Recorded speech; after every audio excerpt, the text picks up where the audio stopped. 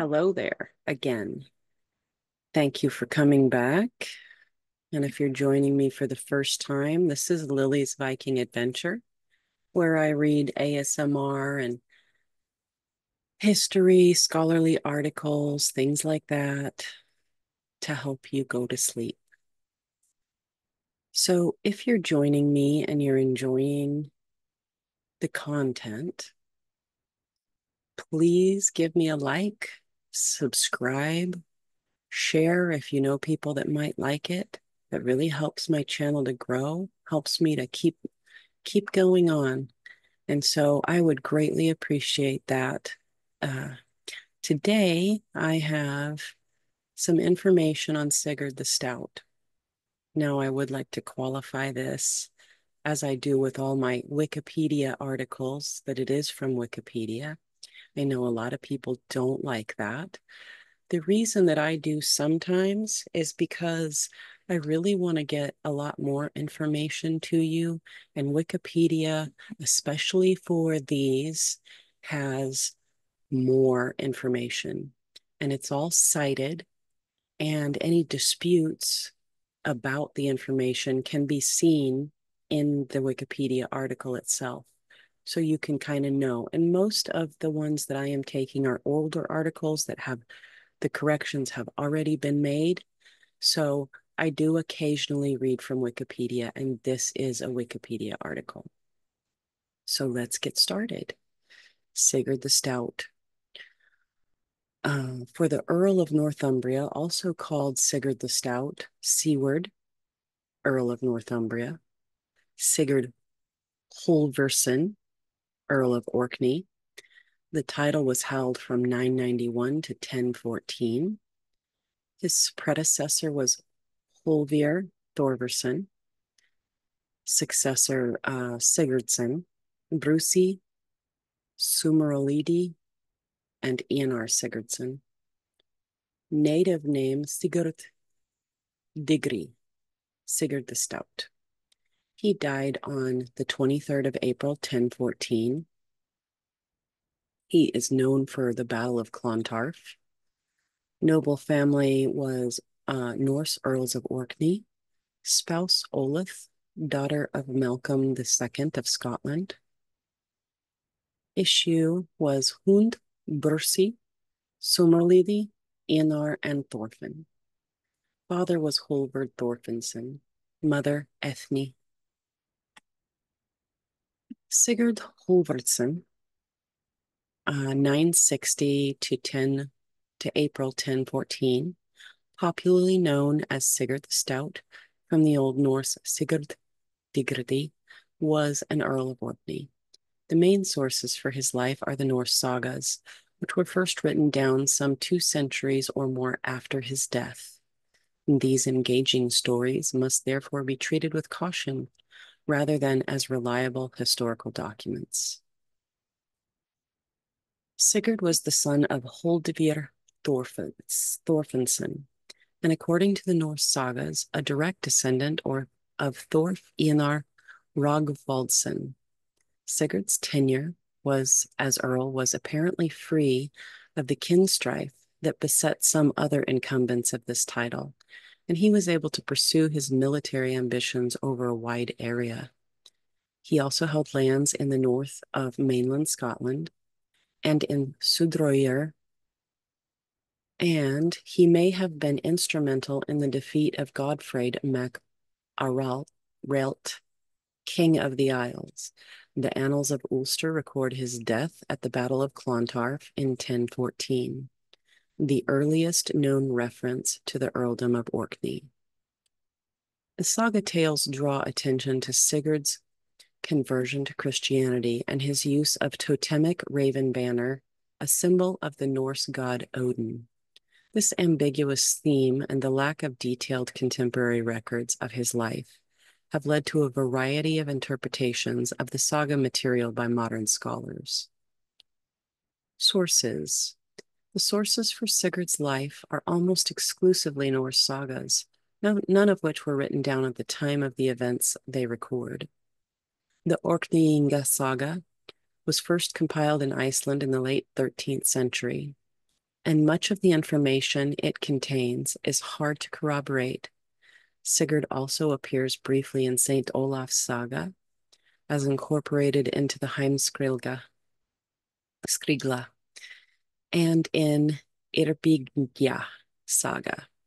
Sorry for the pronunciations. I don't have a second language. There are various tales about his exploits in the more fanciful Njal saga, as well as the saga of Gunnlaugur, Serpent Tongue, Thorstein Sidu Halsen saga, and the Vatsdala saga, uh, and the tale of Helgi and the Wolf in the Flatje Jarbrock. Family background. The Orkninga saga reports that Sigurd was the son of Holdvir, one of the 5 sons of Thorfinn Skullsplitter, and Ethne. She is said to be a daughter of King Gjalvar. The period after Earl Thorfinn's death was one of dynastic strife. 3 of Earl Holdvir's brothers ruled before him, although he died in his bed before being succeeded by Sigurd, probably in the 980s. Sigurd's patronymic is an unusual one, and there would appear to be a connection with this name and the early roots of the modern French name Louis. Rule. Sigurd was in the fortunate position that on his succession to the earldom, there seems to have been no other serious contenders. In this respect, his rule was unlike that of the earlier generation of the sons of Earl Thorfinn, and of the next generation in that it avoided the bitter feuding that beset the earldom during both of those periods. Sigurd's great-grandfather, Thor Einar, lost the Udal rights of the Orkney and Shetland farmers as part of a deal he brokered with the Norwegian crown. These rights were restored by Sigurd. The beret hoard of silver ring money has been dated to the period of 997 to 1010 during Earl Sigurd's reign. Mainland Scotland. Excerpt from Njal's saga in the Modral Bach, circa 1350. Sigurd's domain included not just Orkney itself, but also Shetland, which formed part of the earldom, and also extensive lands on mainland Scotland. For the latter, his overlords were the kings of Scotland rather than Norway. The extent of these mainland dominions is uncertain. According to the rather dubious source, Njal's saga, they included Ross, Moray, Sutherland, and the Dales. At the time, Moray would have been included districts on the west coast, including Lochaber. Smith notes, 1984, notes the density of dollar place names on Scotland's west coast, and it has even been suggested that the Dales is a reference to Dalriada, although it is more likely that it means Caithness. During Sigurd's tenure, the earldom approached its high point, and his influence was perhaps only exceeded by that of his son, Thorfinn. Sigurd's uncle, Liot, had been killed in war against the Scots, and Sigurd soon faced trouble from his southern neighbors. According to the Orkninga saga, Earl Finlake of Moray led an army against him, which outnumbered Sigurd's forces by 7-1. The saga then records Sigurd's mother's reply when he went to her for advice. Had I thought you might live forever, I'd have reared you in my wool basket. But you've got to love the women in the Viking times. You have to love them. But lifetimes are shaped by what will be, not by where you are. Now take this banner. I've made it for you with all the skill I have. And my belief is this: if you will bring victory to the man it's carried before, put death to the one who carries it. The raven banner worked just as Sigurd's mother said. He was victorious, but 3 standard-bearers in succession were killed. A battle was fought between Norwegian forces and Malcolm II of Scotland at Mortlach, 1005, which may have involved or been led by Sigurd. Although victory went to the Scots, the Norwegians had clearly spent some considerable time encamped in Moray and came equipped with a large fleet. However, Orcadian influence in this part of Scotland is likely to have been temporary, and on other occasions, such as during his uncle Yacht's earldom, Scottish forces had pushed north into Caithness, the Hebrides. St. Martin's Cross on Iona dates from about 800 AD and would have been a landmark when Earl Sigurd ruled the Hebrides. Sigurd the Stout also took control of the Hebrides and placed a jarl called Gilli in charge. Njál's saga records that an expedition that took place in 980, in which Ceri, Sigurd's bodyguard, plundered the Hebrides, Kintyre, and Bretland, probably Strathclyde. On another occasion, Ceri sailed through the Minch in order to collect tribute from Gilli, whose base may have been either Colonsay or Col. The Annals of Ulster record a raid by the Danes on Iona on Christmas night in which the abbot and 15 of the elders of the monastery were slaughtered, and this may have been connected with the successful conquering of the Isle of Man by Sigurd and Gilli between 985 and 989. Njál's saga records a victory for Sigurd over Gofraid mac Araelt, king of the Isles, with the former returning to Orkney with the spoils. The contemporary Annals of Ulster record a similar event in 987, although with the reverse outcome. Here it is claimed that 1,000 Norsemen were killed, among them the Danes who had plundered Iona. 2 years later, Njál's saga reports a second campaign in the southern Hebrides, Anglesey, Kintyre, Wales, and a more decisive victory in Man. Irish sources report only the death of King Gofraid in Dalriada, an event that Thompson, 2008, ascribes to Earl Gilli's Galgahadiel forces. Imbrigya saga records the payment of silver tribute from Man to Sigurd. And although this is a rather unreliable source, there is corroboration of such an event occurring in 989 in a Welsh source, with payment being made of a penny each from the local population to the black host of the Vikings. It has been suggested that the much later use of ounceland and pennyland assessments in the Gethiltach, I can't even pronounce that one, I'm sorry, may date from the time of Earl Sigurd and his sons. By 10,004, the Western Isles' independence from Orkney had been reasserted under Ragnall MacGofraid, who died in that year. It is possible the rules overlapped, with Gilli's zone of influence to the north and Ragnall's to the south. On Ragnall's death, Sigurd reasserted control, which he held until his own death a decade after which the islands may have been held by Håkon Eriksson. Religion. A group of warriors in medieval garb surrounded 2 men whose postures suggest they are about to embrace.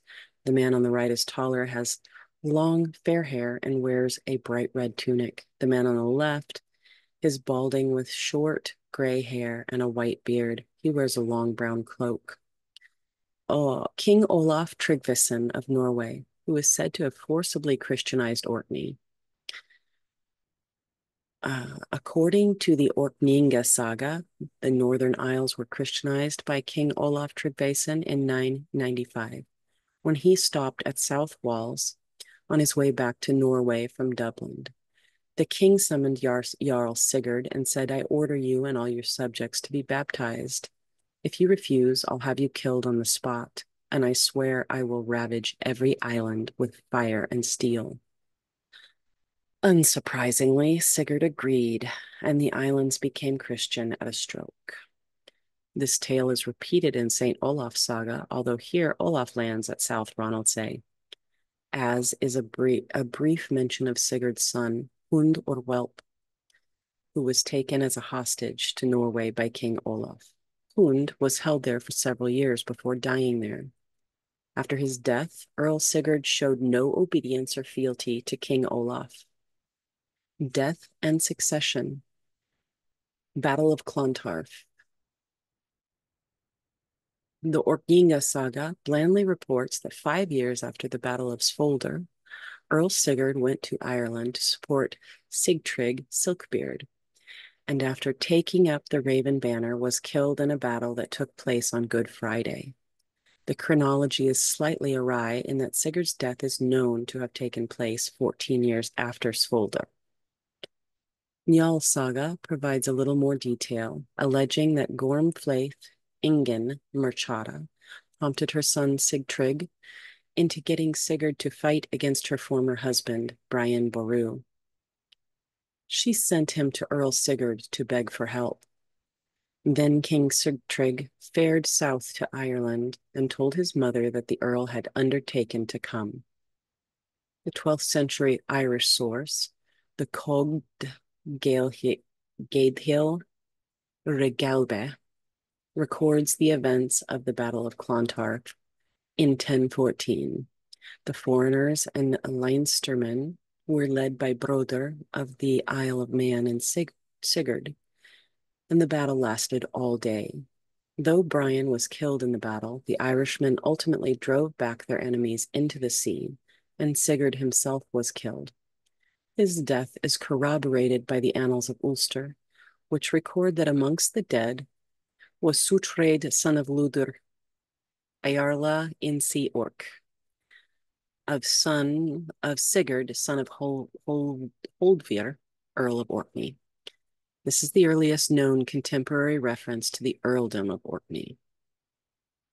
Sigurd left 4 sons, Brusi, Sumarlidi, Einar, and Thorfinn, each of whom would also bear the title Earl of Orkney. The lands were initially divided amongst the 3 older brothers, Thorfinn being only 5 years old at the time.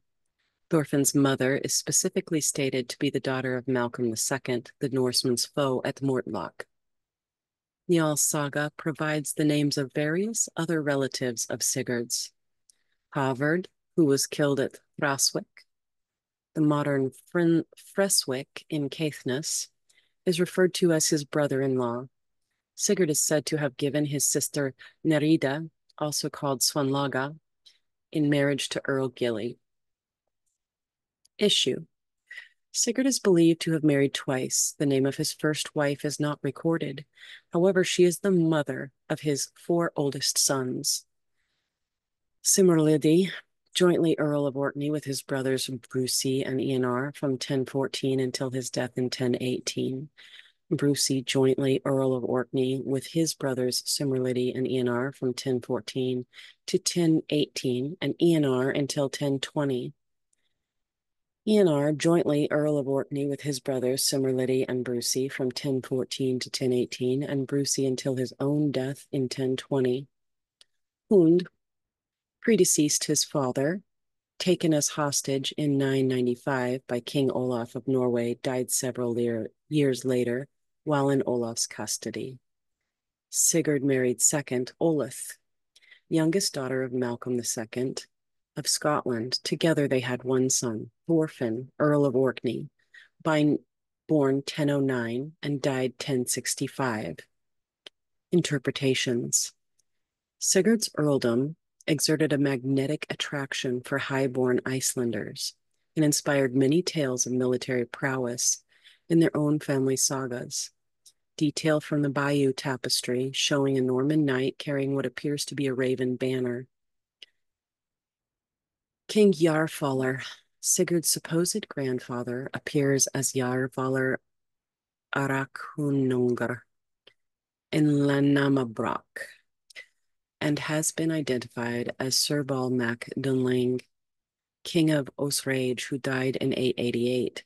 There is clearly a chronological problem with Sigurd's mother being the daughter of a king who died more than 70 years before the death of his own grandfather, Earl Thorfinn. Furthermore, Thorstein the Red Olafsson late 9th century, and Holdvidr's great-grandfather was apparently married to a granddaughter of Kjarvalr. Wolf 2007 concludes that the saga writers may have confused this story about the provenance of Sigurd Halvordsson with one about Thorstein, a close ally of Sigurd Eysteinsson. Drawing on Adam of Bremen's assertion that Orkney was not conquered until the time of Harald Hardrada, who ruled Norway from 1043 to 1066, Wolf 2007, speculates that Sigurd may have been the first Earl of Orkney.